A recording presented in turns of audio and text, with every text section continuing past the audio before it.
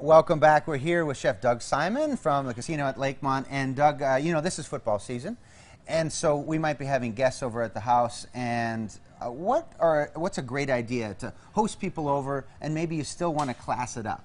Whether it's a football or other party, you might want it a little classy. Yeah, so this is something that we do a lot of for some of our catering parties. It's a mashed potato martini bar.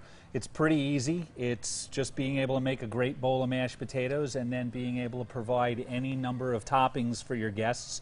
So we've got cheese, onion straws that I made, chopped bacon, peas, some scallions. I've got some chili and some gravy I'm keeping warm under the saran wrap. This is your basic mashed potatoes. I used red potatoes. You can use Yukons, russets, whatever floats your boat. If you want to take the skin off, take the skin off. I always throw several whole garlic cloves that I've smashed into here. Okay. And we cook these with plenty of salt because the potatoes, you want to have the flavor in the potatoes in advance of cooking them. And you want to get them as dry as you possibly can. So sometimes I like to let them sit for a little while, but since we're a little short on time due to TV, we'll just shake them well, and I'll let them drain for a second here. Here I've got butter and milk. If you want them really rich, use half and half or heavy cream, and that'll help just bring some real richness to it. I'm going to put these back into the pot. And that's a well-mashed pot. This pot has your mashing pot. This pot's gone through the ringer several times, and I'm just going to add all of that right in there. I've got my handy-dandy potato masher. And I like them chunky, so, you know, that's fine. And the nice thing about the garlic that's in here also is that the garlic has been, you know, cooked so much that it's soft. So I think once you get a good amount of the mashing done, you know, I can use a whisk. A whisk, and some people like mixers. Right, you know, exactly. And if you're, I'm a hands guy. I like to have my hands into just about everything I'm cooking. So a little bit of sour cream also for richness. And then we'll just get that all mixed up nicely. And this is a little bit easier, I think, than using the masher. I'm going to get my fingers in here, by the way. That's all right. You got to taste, right? Make sure they're good. Sure the salt's and right. You see, if you do the same thing, yeah, then I'm good. You'll see that the salt that I put into the pot to cook, I didn't have to add any more salt to this. That's perfect. And you can taste the garlic, and the garlic is nice, and it's not bitter. Yeah, it's perfect. I'm going to guess you might want something like this. Yeah, so we'll take this from a serving standpoint. We're going to put it right into this beautiful bowl I have here.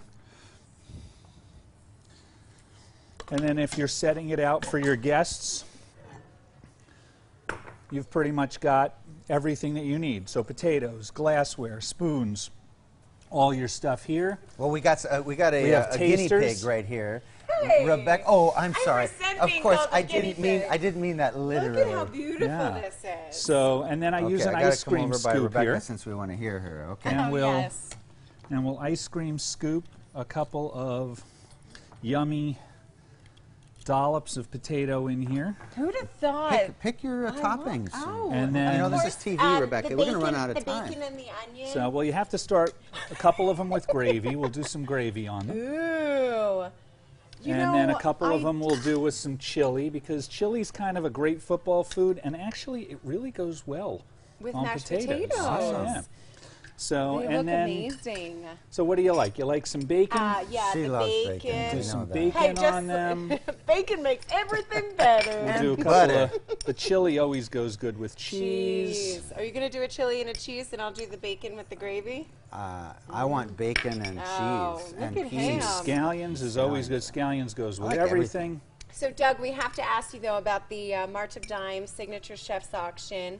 I know you're not competing this year, but you've been a part of it for years. I have. It's a great event. It's a great event. We started that event, I don't even know how many years ago, 18 years ago, I think it is. And it's been a great event. It's a chef showcase. If you like the restaurants in town and you want to taste their food, it's always a great way to sample some things that they are trying to do. differently. Most of the restaurants don't necessarily only do things that are on their menu, and as a caterer, I never do anything that's on my menu. So I've done things like this.